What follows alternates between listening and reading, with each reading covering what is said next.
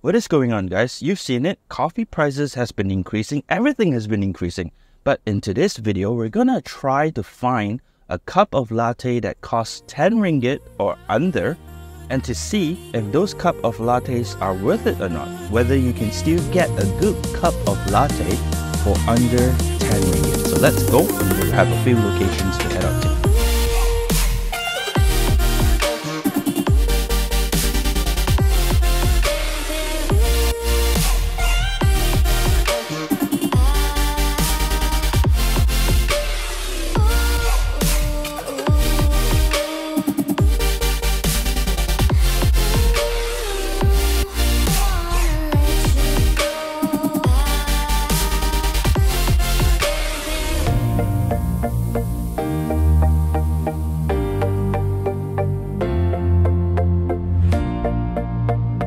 Okay, so guys, our first stop is Barista, coffee and tea.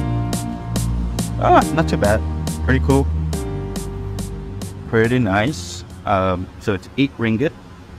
First stop, just under 10 ringgit, pretty affordable. That's about the perfect thought.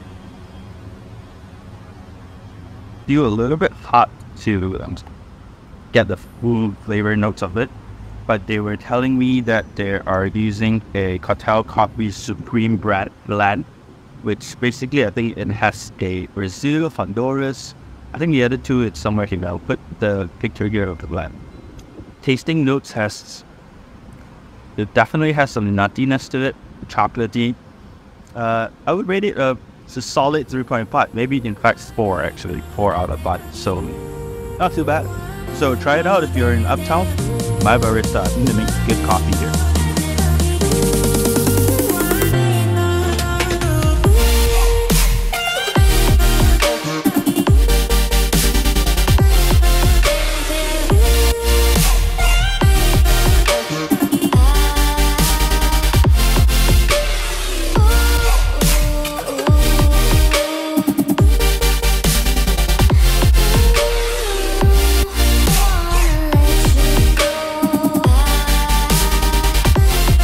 Second cup of the day from Chase Coffee. It's actually just 1 minute down the road from My Barista, which is the first one.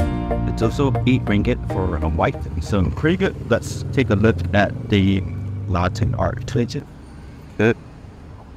Not too bad, not too bad, not too shabby.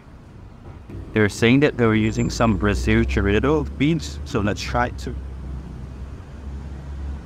First sip, let's give it a second sip. Nope.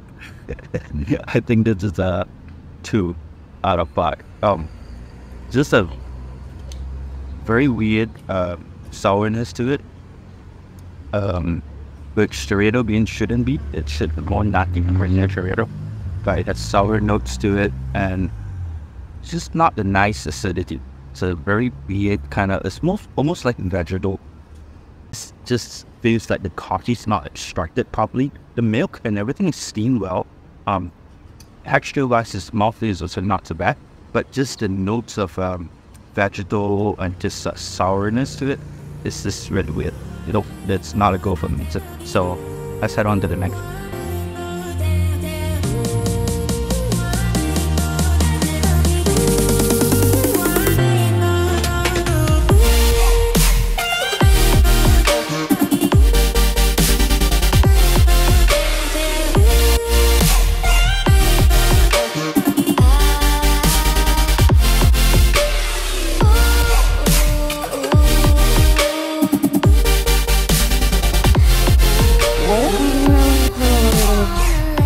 Okay guys, so this is by far the best latte art so far on a takeaway cup, and it's not too important, but I mean, if you think you do a latte art, why not, right? Look at this. The best indication of the mixing perfectly is if you wait for a while and it doesn't bubble up. It's one of the good indications to show that the milk is steamed really well. So they say that it's 8 ringgit a cup for white. They say that it's a blend of 4 different origins: Honduras, Brazil, Papua New Guinea, and India, I think so. And I have a suspicion it's the same one that was used by My Barista. So it's by Cartel Coffee, and it's the Supreme blend. Not sure if it's the same. Let's try. Yep, I think it's the same. This is like slightly more extracted, which is good or bad. It depends on how you interpret it. It's good in a way because it's a little bit towards the chocolatey and slight bitter side. So if you don't like too bitter, maybe my barista it's better. But this has a little hint of bitter notes to it, and most Malaysians like it. Not bad. I'll give this a 4. The same thing, a 4 out of 5. I think just because of the beans that they use in extraction wise, I still prefer my barista. I think they extract it better. Not sure if it's the equipment or the technique of the barista, but the latte art, 5 out of 5 for this, definitely. So this is our third stop. We have 2 more stops to go, and we'll see which one would get a 5 out of 5 in my books, right? So let's go.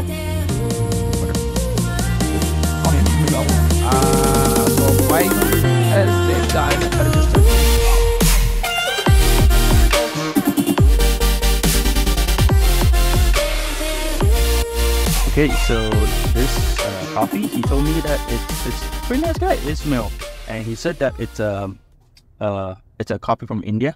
It's a roastery called Soul Sacrifice.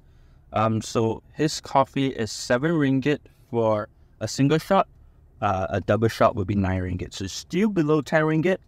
So far, definitely can tell it's a bean from India.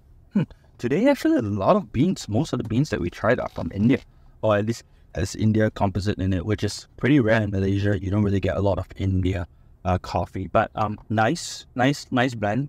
It's good with latte. Not too much chocolatey notes.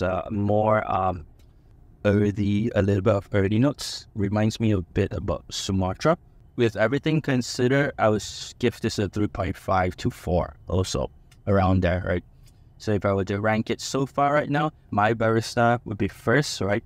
And then after that, it will be Mad Culture, and then now Soul Sacrifice.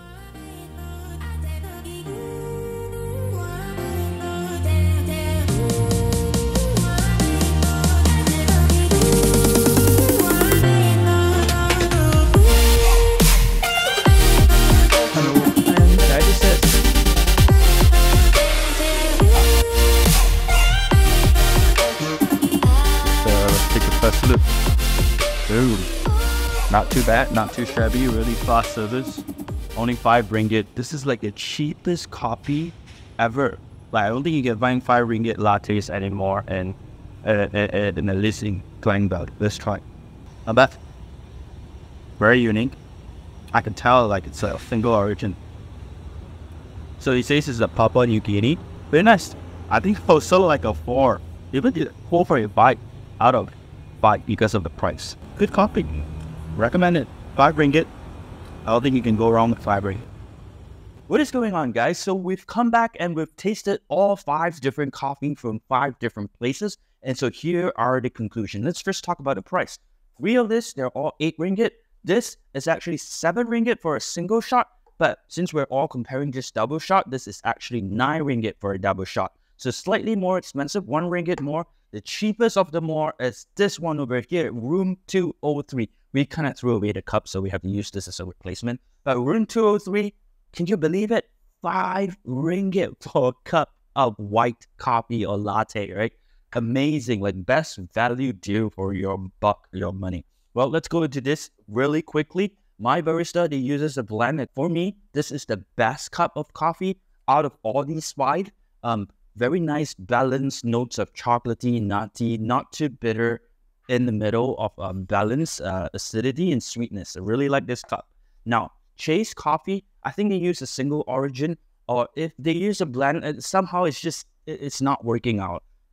I think it has some vegetal notes to it. I think it's because in the roasting process, something went wrong. So this is out of all these, this would probably not rank as high for me compared to these 5. Now, let's talk about Mad Culture. Mad Culture, pretty nice place, really friendly owner. Also 8 ringgit a cup. If I were to guess, I think they use the same blend and from the same roaster, Kato Coffee. Really nice cup of coffee too. If you just make a 2 comparison, this is slightly more bitter and this is more balanced. So this still has a slight upper edge. Medium coffee, 9 ringgit for a cup. They were using a coffee from India. It's a single origin. It definitely is a unique cup of coffee. It's not really my preference, but I do get it. I understand if you are up for an adventure and want something that is different, like a single origin coffee. This is a pretty good cup. Now, the last one, room 203. This guy's amazing. 5 ringgit for a cup of latte in 2023, unheard of. Now, they were using coffee from coffee roasters called Common Man Coffee Roasters. Pretty renowned roaster. They were using a Papua New Guinea coffee, single origin. This cup is definitely, if you want something that's complex, that is balanced, that is nice, that is not like any other traditional latte, I think this room 203 really deserves a shout out. The owner, I won't say he's friendly. I won't say he's not friendly. He's just churning out coffees, and cash only. So, compare all this 5. Winner, my barista. Shout out to the team at Uptown. Good service, quick, fast, reliable, efficient. Lastly, best tasting coffee to me. And followed by, I would say, Mac Culture. Really good. And then later on, room 203. So, what are your thoughts? After having seen all these 5 coffees that are under 10 ringgit, do you think they are worth it? Do you think you will try any of them? Give them a try, give them a shout out, and I'll see you in the next video. Bye.